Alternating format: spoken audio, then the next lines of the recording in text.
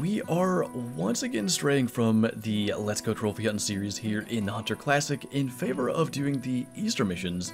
There are only a couple days left, and of course, any set of missions with a tree stand as a reward is a set that I want to go and complete. So we did a fair number of the objectives on last Friday's stream. In fact, there are only 3 remaining. We need to take a Roosevelt elk scoring over 310 with a slug. That's what we have the shotgun for. We need a black bear over 220 kg, and then we'll have to switch maps for a red fox scoring over 22, I think taken with buckshot. And this is where I tend to get into trouble with missions like this. A buck grunts, and I just can't not call it in, even though it has nothing to do with the mission. I just had to bring it in. There were a bunch of cow elk kind of closing in on us, so glad we could bring this guy down because he's not too bad. Probably in the area of the mid 150s, I would say. Lung and liver. Lucky that we dropped him, but hopefully we can actually find a bull. I walked all the way up almost to this tower. Not a whole lot going on. Actually, I want to head the opposite direction here, and hopefully there's a 310 hanging around here somewhere. I would not have predicted more than 30 minutes to find a single bull elk, and unfortunately it is not exactly special. Now, because we have the longbow, I think we are going to take him with the 12 gauge slugs. I kind of think probably tracking an elk that's maybe single lung shot or something like that is not a good use of our time. We may be able to fast travel already. If not, we can fast travel quite soon. My only guess is that there must be some up north somewhere, if this score would ever calculate. That's a little alarming. I guess it's just not going to. In that case, I'm kind of glad it's not a 310 plus, but we'll try to fast travel. Hopefully that's just a random one-off situation. I'm gonna be honest, this is pretty rough. We're almost 4,000 meters in and a little over an hour and 15 minutes. And we're looking at Sioux elk about the size of everything else we found. And just no luck at all. I don't think it's normally this difficult to at least find a big frame elk. We just actually fast traveled. I had an elk bugle, decided to go down, and I could see from a distance it was by itself, not very big. Fast travel, get a bugle here. I thought we were all good, and yeah, we got that. So we'll get our loadout back set as it should be in case we actually find an elk that's going to help us out. But at least we got to use the 4570 buffalo. And I don't know, maybe we should kind of head down that way again. It's difficult when you're finding elk and just none of them are all that big. I'm not really sure where to go, but we gotta have one out here somewhere. Man, I certainly hope this black bear at least will make that 220 kg mark and get one of the objectives crossed off the list. I would not have thought that we could go, you know, basically 6,000 meters and not find a 310 plus Roosevelt elk. Generally speaking, we come out here and we're hunting whitetail most of the time, but we tend to find at least one decent elk just while hunting around, and then actively trying to pursue them, they seem to be nowhere to be found. But I did make the mistake of not filling my black bear barrel. I thought about it all weekend and then forgot to do it, so hopefully we're not even going to need it. We need right in the middle of that estimate of 200 to 240 to be above 220. I think with his score estimate being 19 to 21, he's got a good shot at it, but bears are interesting. They're not always very consistent with their weight and score. Fingers crossed here. It would really help us if we could just go and focus on the elk from here on out. He is 230 kg, so at least we got that done. Interesting score there, 20.0008. And that is going to be that chunk done. So we can't fast travel again for a bit. I think we're going to try to get down into here and maybe towards the middle of the map and head south. There's got to be a bunch of bull elk that we're just not seeing.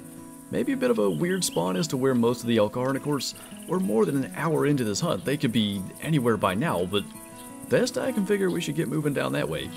Well, the good news is, at 320 to 365, that guy is what we're after. The bad news is he spooks, so because we have to use a shotgun slug, we're going to have to either wait it out till he calms down and call him in, or maybe he'll kind of trot back our way, but at the very least we have one that we can kind of pursue now. I mean, it's been over 3 hours since this all started, so I'm just glad to see one that we can go and get. but it might not be as simple as just finding them. I am just so thrilled to see that coming in. I mean, if we were looking for, say, like a 350 elk or something like that, and it was taking this long, I wouldn't be that shocked. But I mean, it's a 310 that we have to get. I can't believe it's been that difficult to actually get one, but with that score estimate, he is guaranteed. Go figure, Kyla's map to the rescue, been here for maybe 45 minutes, and we got a 335. I think of the 3 hours that I mentioned, 3+ hours, about 2 hours and 45 minutes was my own map, and just absolutely no luck whatsoever. But with that objective out of the way, finally, after far longer than I thought we'd be taking to do all the remaining ones, the only thing left is the Red Fox scoring over 22, I believe with buckshot. Admittedly, it wasn't as bad as the elk, but just trying to find any fox track at all that had a chance took quite some time, and then we've been tracking this guy for probably 30 to 40 minutes, but 22 to 29, he actually was a max weight estimate track of 10 to 20 kg, which technically, you know, that could be something really special. Any Red Fox over 30 is a really good one, and of course his estimate only goes up to 29, so nothing that would be insane, but we know he's going to be good enough. He actually is 12.1 kg, rather fitting, and a 26.6 score, 98 CSS and 98 GM reward for that. Ain't bad. But there was, of course, one more objective. You had to collect the 3 different Easter eggs in order to do this, and I was seeing throughout the community a lot of people were struggling to find the golden eggs, so in the lead up to this video, I went to White Rime Ridge in order to try to find the golden egg and get that out of the way. And what I ended up finding was far better than an egg. Of course it would be on an Easter egg hunt, but that is one of the biggest moose I've ever seen. Max weight and score estimate going up to 245, and I brought the 9.3 just in case anything would show up, so we might as well try to take him out there, even though he is trying to walk away. That felt a little bit lower than I wanted. Might see if we can hit him again. Because if that was a body hit, I don't think that'll bring him down. Two should, if he'd ever just pick a direction. Pretty sure that hit him as well. You know, that kind of speaks to why I wanted to revive the Let's Go Trophy Hunting series and do it around the whitetail maps. It's always, you know, a hope that we could find a 200 scoring whitetail, and my idea is that if we keep on spending time hunting other things, we might run into, you know, something special. These are the times, as we're running out here, you know, looking for Easter eggs, basically, we find a gigantic moose. It was enough to bring him down, luckily.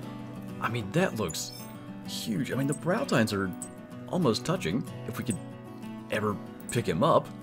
There we go. 2 body hits, 232.9. That's our second biggest moose ever, definitely going to the lodge.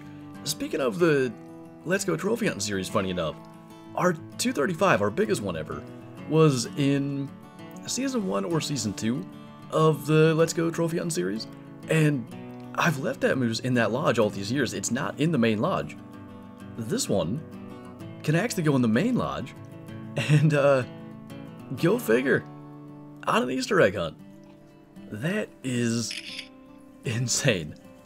I can't wait to see that in the lodge. We've never got a 230 in the main lodge, a bunch of 220s over the years, and we just come out here to find Easter eggs and find something way, way cooler than that missing golden egg.